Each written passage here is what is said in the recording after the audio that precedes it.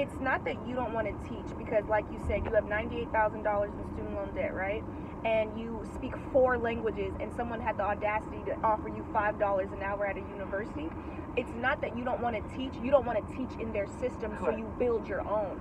I went to court to interpret one time for, I'm from Haiti, from Haitian person, Yeah. you know, this judge. So what are your credentials for you to think you can, just like that, for you to think you can come and interpret in my court like that?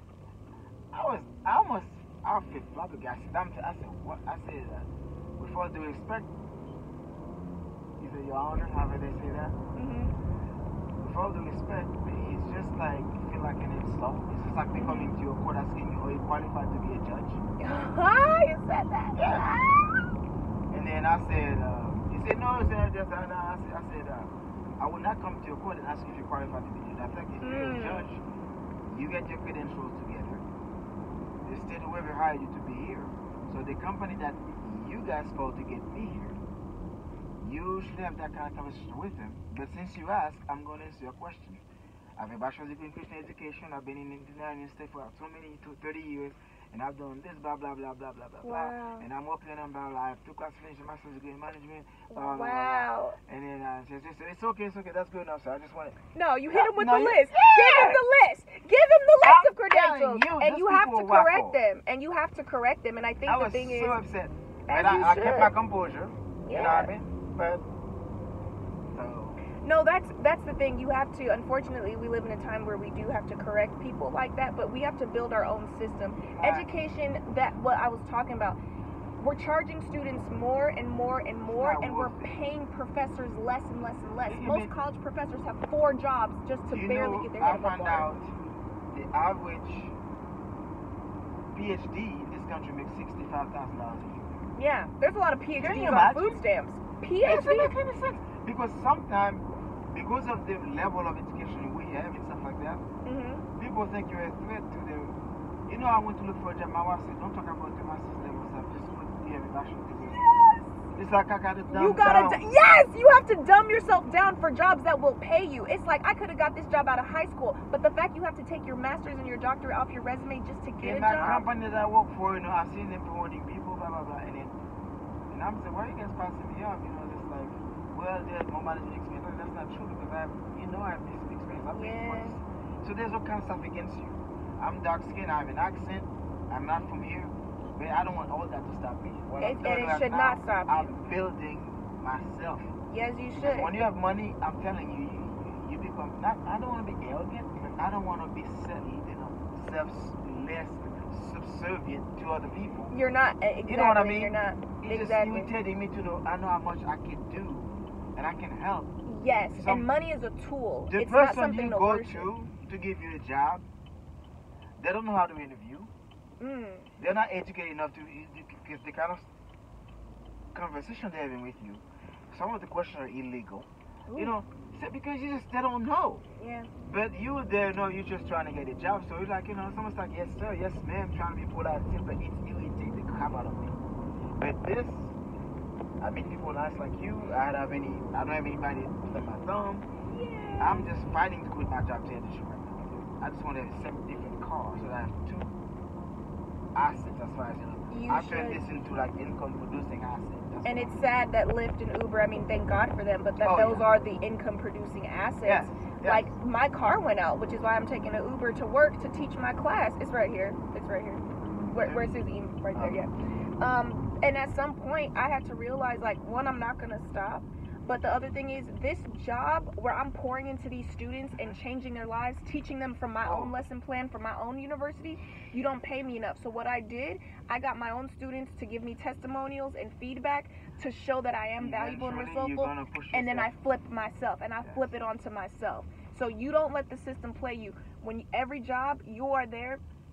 You are specifically there to take. What resources are they using? What are they doing? And how can you flip it for you? Well, then right now, because I know you have to have the credentials, as soon as I clear things up, I'm going to finish the master's level and apply for a PhD program. Even if I never finish. That will pay you. Even if I don't, you know what I'm saying? Yeah. Just to, because as a PhD candidate, you know, that means people know you want something. You're looking for something. I don't need tell the truth, I don't feel like I even need it because I can educate myself. There's so much I can learn. Exactly. That is It's true. This dumb stuff you're paying. You know my skills that I have, I learn how to learn. Yeah. And if I transfer that to other people, we pay too much money for stuff we don't need. Business school turn out being it's almost like it's rigged. It's a way for people to make money. It is. Do you know I went to school? I have those many. So let me get you off here so that I don't charge you. Okay. You know, I get my books. The book, master's level books, they're expensive, right? I was done with them. I said, let me just. I have so many books I've been collecting. I'm gonna take this book. I just made $9.58 for this right. I can. Okay, for today, this is for 94, 92.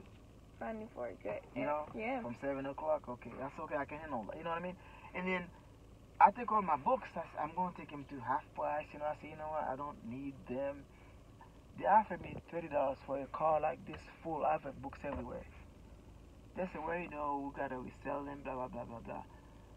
$30. I say, you know what? Don't worry about it. I'm not hungry for $30. I could have given this book away to Goodwill.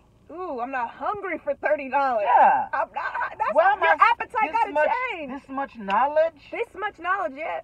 And even if I have to sell my book for $1 a piece, I'll make more money because I had more than 30 books. I mean, my whole car was full. I said, I'm going to give. I don't need them. My kids said, you can go online.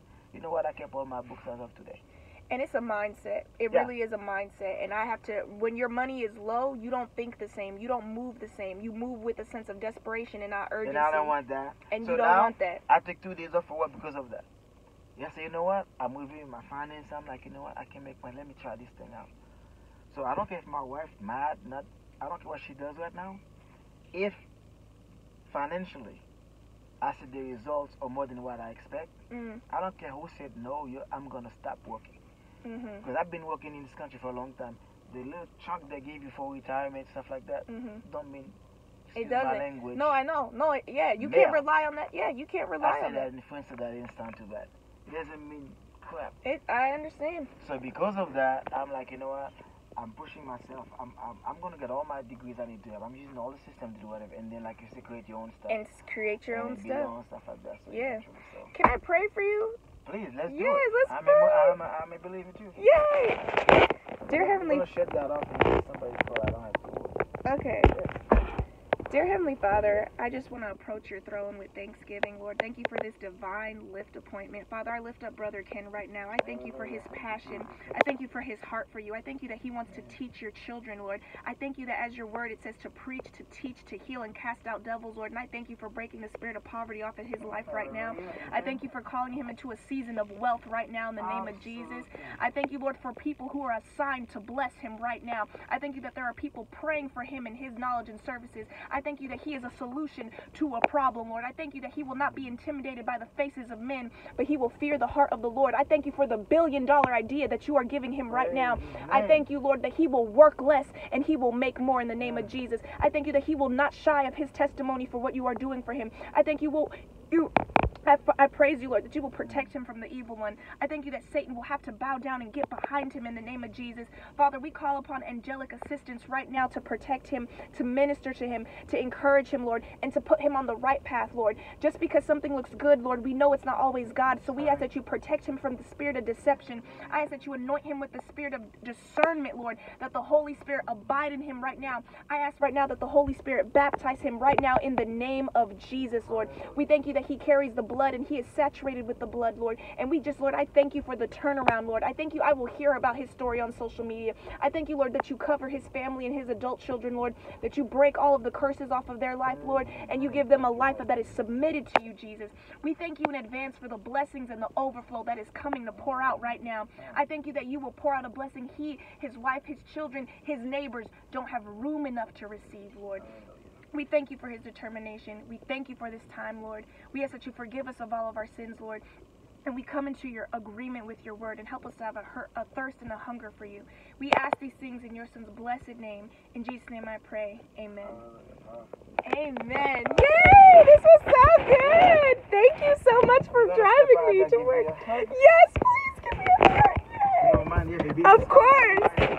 Right, I ran out of my business cards. On a budget.